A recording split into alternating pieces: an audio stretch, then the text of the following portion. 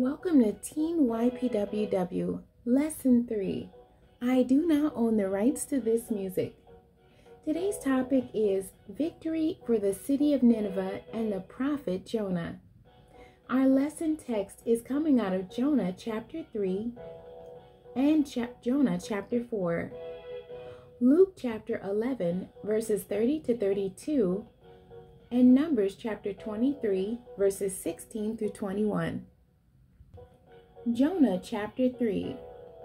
And the word of the Lord came unto Jonah the second time, saying, Arise, go unto Nineveh, that great city, and preach unto it the preaching that I bid thee. So Jonah arose and went unto Nineveh, according to the word of the Lord. Now Nineveh was an exceeding great city of 3 days' journey. And Jonah began to enter into the city a day's journey. And he cried and said, Yet 40 days, and Nineveh shall be overthrown. So the people of Nineveh believed God, and proclaimed a fast, and put on sackcloth, from the greatest of them even to the least of them. For word came unto the king of Nineveh, and he arose from his throne, and he laid his robe from him, and covered him with sackcloth, and sat in ashes. And he caused it to be proclaimed and published through Nineveh by the decree of the king and his nobles, saying, Let neither man nor beast, herd nor flock, taste anything. Let them not feed nor drink water, but let man and beast be covered with sackcloth, and cry mightily unto God. Yea, let them turn every one from his evil way, and from the violence that is in their hands. Who can tell if God will turn and repent, and turn away from his fierce anger, that we perish not? And God saw their works, that they turned from their evil way, and God repented of the evil that he had said that he would do unto them, and he did it not. Jonah chapter 4. But it displeased Jonah exceedingly, and he was very angry. And he prayed unto the Lord, and said, I pray thee, O Lord, was not this my saying, when I was yet in my country? Therefore I fled before unto Tarshish, for I knew that thou art a gracious God, and merciful, slow to anger, and of great kindness, and repented thee of the evil. Therefore now, O Lord, take, I beseech thee, my life from me, for it is better for me to die than to live. Then said the Lord, Doest thou well to be angry? So Jonah went out of the city, and sat on the east side of the city, and there made him a booth, and sat under it in the shadow, till he might see what would become of the city. And the Lord God prepared a gourd, and made it to come up over Jonah, that it might be a shadow over his head, to deliver him from his grief. So Jonah was exceeding glad of the gourd. But God prepared a worm when the morning rose the next day, and it smote the gourd that it withered. And it came to pass, when the sun did arise, that God prepared a vehement east wind, and the sun beat upon the head of Jonah, that he fainted, and wished in himself to die, and said, It is better for me to die than to live. And God said to Jonah, Doest thou well to be angry for the gourd? And he said, I do well to be angry, even unto death. Then said the Lord, Thou hast had pity on the gourd, for the which thou hast not labored, neither madest it grow, which came up in a night, and perished in a night. And should not I spare Nineveh, that great city, wherein are more than 60,000 persons, that cannot discern between their right hand and their left hand, and also much cattle? Luke chapter 11.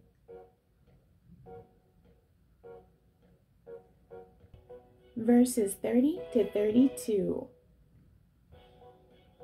For as Jonas was a sign unto the Ninevites, so shall also the Son of Man be to this generation. The queen of the south shall rise up in the judgment with the men of this generation, and condemn them. For she came from the utmost parts of the earth to hear the wisdom of Solomon.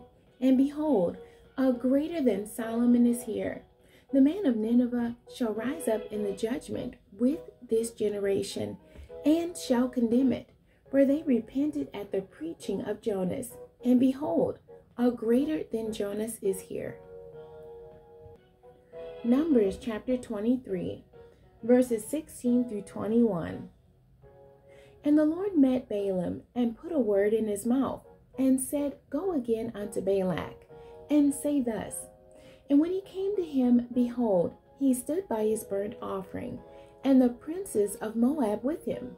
And Balak said unto him, What hath the Lord spoken? And he took up his parable, and said, Rise up, Balak, and hear. Hearken unto me, thou son of Zippor. God is not a man that he should lie, neither the Son of Man that he should repent. Hath he said, and shall he not do it? Or hath he spoken, and shall he not make it good? Behold, I have received commandment to bless, and he hath blessed, and I can't reverse it, and I cannot reverse it. He hath not beheld iniquity in Jacob, neither hath he seen perverseness in Israel. The Lord is God. The Lord, his God, is with him, and the shout of the king is among them. The key for today's lesson: every challenge we face can be won.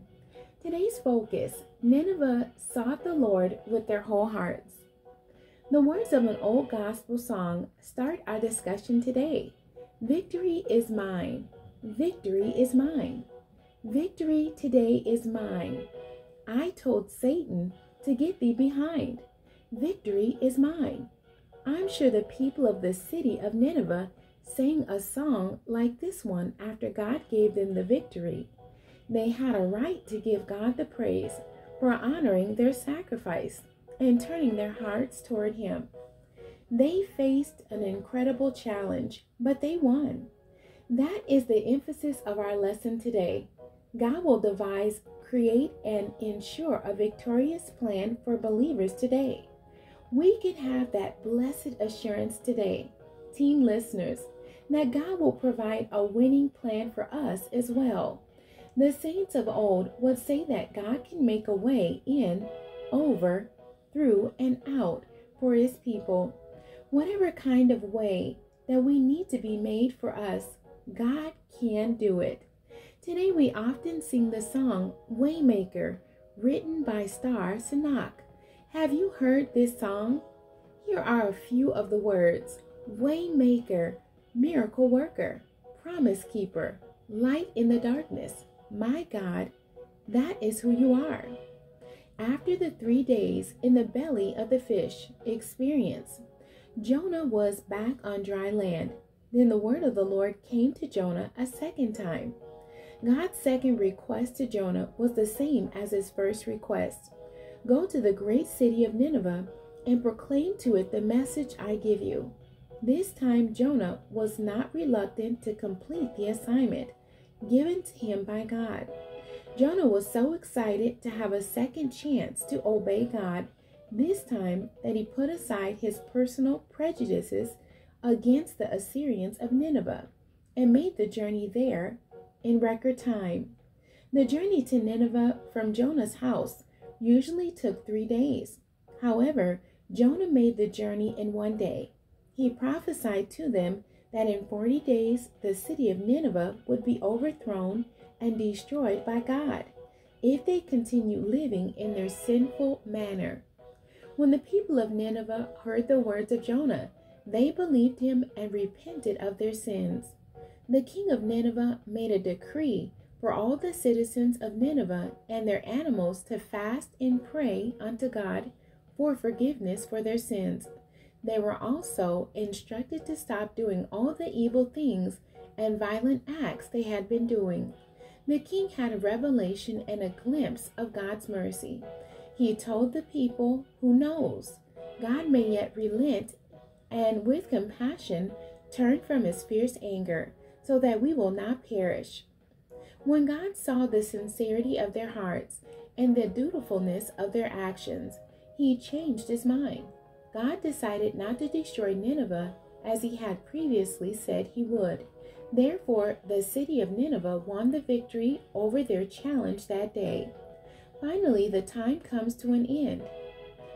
Finally, the time comes to end the 40-day standoff of God's promise to destroy Nineveh. Jonah went to a high place in the city to see this event. God provided Jonah a leafy plant to give him shade and comfort while he waited. God accepted the sacrifice and prayers of the people of Nineveh and did not destroy them. When Jonah saw this, he became very angry. He bragged on the goodness of God for saving the lives of the Ninevites, but then requested that God take his life. Jonah just couldn't stand to see his enemies saved. God questioned his prejudiced motives again. Then, in a wonderful parallel example of a leafy plant, God shows Jonah that his anger towards the Ninevites was unmerited and unfair. How could Jonah be so happy about the leafy plant, but so angry about the children and livestock of Nineveh being allowed to live? Once again, Jonah was reminded that God's plan of salvation extends to all people of the earth. In Luke chapter 11, verses 30 to 32, Jesus acknowledges the work of Jonah in the city of Nineveh. This acknowledgement was a victory for Jonah. Jesus compared himself to Jonah, specifically the length of time that they each spent in a deathly position. Jonah spent 3 days in the belly of the fish. Jesus spent 3 days in the tomb. Furthermore, Jesus recognizes the faith of the men at Nineveh who believed Jonah and repented because of Jonah's message. The questions for today. You can write down your answers and search the scriptures on your own. Question 1. God cares for the righteous and the unrighteous. How is this fact demonstrated in the lesson? Question 2. The king of Nineveh demonstrates an amazing level of sincerity. List the things that this king did after he heard the prophetic message from Jonah. Question 3. We must be careful about systemic racism as believers. Discuss this. Question 4. God has promised his people victory in their lives and ministry assignments. Discuss this. The end.